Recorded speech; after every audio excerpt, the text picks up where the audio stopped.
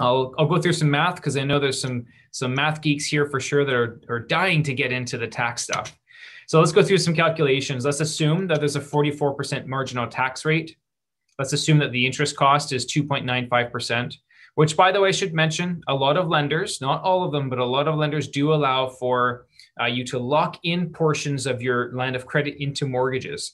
And typically, a mortgage rate will be lower than a line of credit rate. And so if you're looking at doing something like this and you're looking at borrowing the money for an extended period of time, like if you're borrowing money for a down payment for an investment property, we typically will recommend that you don't keep it on a line of credit, which is a higher interest rate. You actually lock it in or convert it into a closed fixed term or closed variable term, and that will get you a much better rate.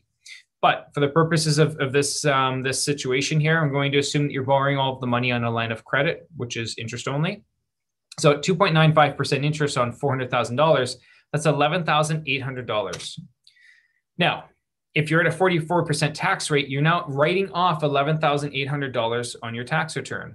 So if you're writing off $11,800, you're saving $5,192 per year in taxes.